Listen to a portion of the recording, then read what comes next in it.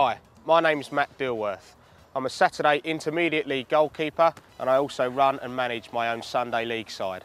And today I'm going to take you through some footballing basics to help get you started.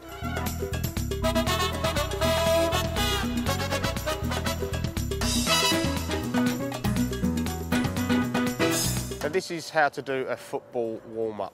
It's a very important part of any training or match day routine. It's one of the first things that you're going to do. It's designed to get you warm, to get you stretched out and to get you ready for the activities that lay ahead, be it a thorough training session or a competitive match. To start off with, I always find it beneficial just to get my players to have a little jog up and down the side of the pitch, little more than a walking pace, just shaking it out, getting themselves used to and building up their body temperature.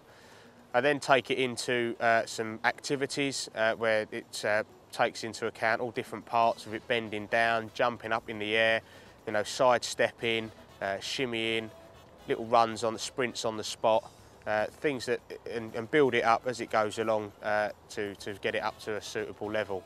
To introduce the balls, we then just take a couple of little drills, passing drills, getting people's first touches in.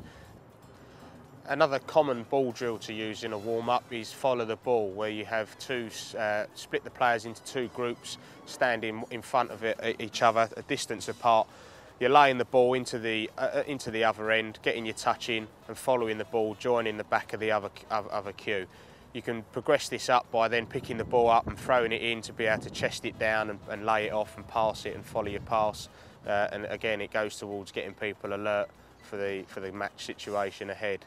Then, obviously, most importantly, is stretching. For me, running a men's side, I tend to think that my players know their bodies better than I do, so I tend to let them do their own stretches. But obviously, the basics have to be covered, with it hamstrings, calves, quads, and stretching your upper body.